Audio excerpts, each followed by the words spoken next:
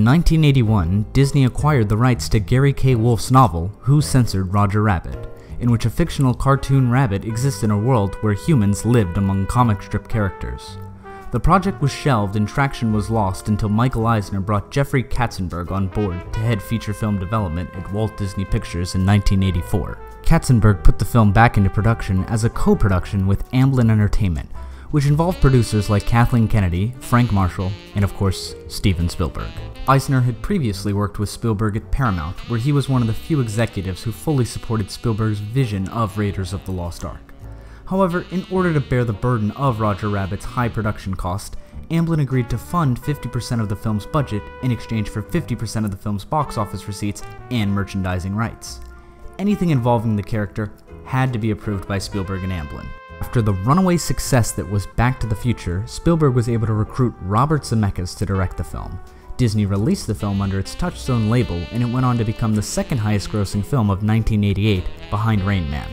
The film won several Oscars and became an instant classic. The mania started almost immediately. Major marketing tie-ins and promotional fare was created, with computer games, McDonald's tie-ins, which become a Disney standard, and of course, action figures, board games, and becoming a spokesperson for Diet Coke. Roger, what are you doing here? Please, Eddie, I just came to see Jessica and to have a Diet Coke. Diet Coke. She's a nut that's 5 for 2 loony. Diet Coke and Roger Rabbit. Disney rushed theatrical shorts into production. 3 were eventually produced, entitled Tummy Trouble, Roller Coaster Rabbit, and Trail Mix-Up. Disney's first vote of confidence in the character came in 1988, when Roger Rabbit was included as a major character in Mickey's 60th birthday celebration on NBC. Soon after, he began to take over the theme parks, appearing in multiple parades and shows as a prominent character. He was featured in Disney sing-along films and became a regular meet and greet.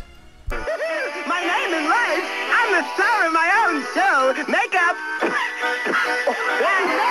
And you can celebrate with Roger every day, now through January 2nd at Disneyland.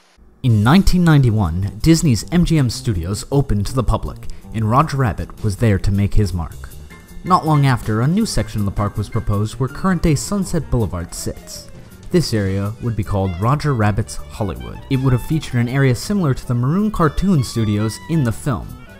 It would have also featured a reproduction of the Acme Warehouse, which would have served as the entrance for one of the rides. A New York Times article stated, "This will be a kind of Toontown where, as in the movie, only cartoon characters may live. Visitors will meet with the movie's eponymous cartoon hero." Originally it was envisioned as a Disneyland edition, the project was quickly moved to Disney's MGM Studios in order for California to make way for its upcoming Westcott expansion, which would soon become Disney's California Adventure. The terminal bar where Dolores works in the film would have served as a fully functioning restaurant in the land. Several rides were also developed. One was Baby Herman's Runaway Baby Buggy, which would have been a dark ride based on the first Roger Rabbit short, Tummy Troubles, in which Robert and Baby Herman would have traveled through a hospital with guests riding along in an oversized baby buggy. However, as soon as it was announced, numerous sources complained that Disney was making light of a hospital and its patients. Another ride suggested was based off the short Roller Coaster Rabbit, which would have been the first traditional roller coaster in the park. A Toontown trolley simulator similar to Star Tours was also developed, where guests would be surrounded by screens going on a red car trolley through Toontown and Old Hollywood, where Roger would periodically dent the roof. And finally, a dark ride in which guests would travel with Benny the Cab was developed.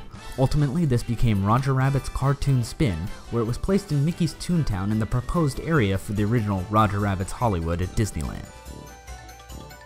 In 1988, Mickey's Toontown was added to Walt Disney World, where guests could go in Mickey and Minnie's house.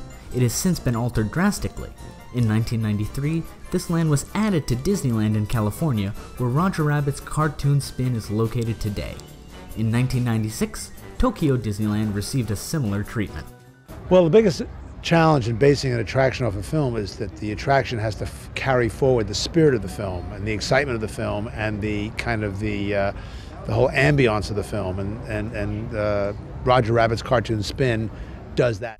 The land in Disney's MGM Studios was never built for a myriad of reasons. Chief among those was the fact that Disney had been developing a sequel to Who Framed Roger Rabbit, in which the villain was a Nazi. After working on Schindler's List, Steven Spielberg felt like the subject matter was tonally uneven and would not approve the film. Interest from Eisner and the public began to dwindle, eventually ending in Roger Rabbit's disappearance as a character from the parks in 1992.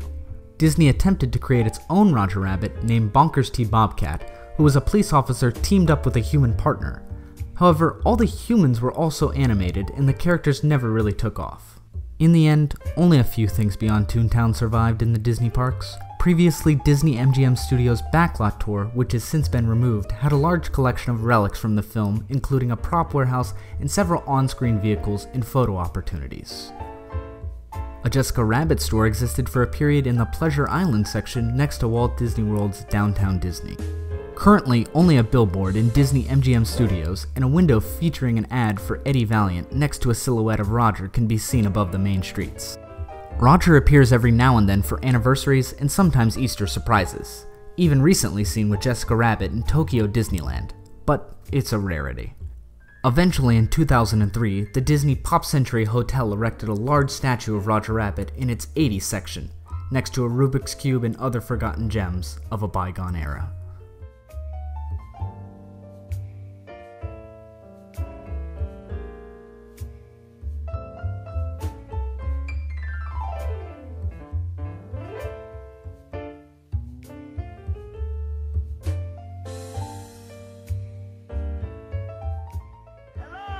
Where is everybody? Please, everybody, where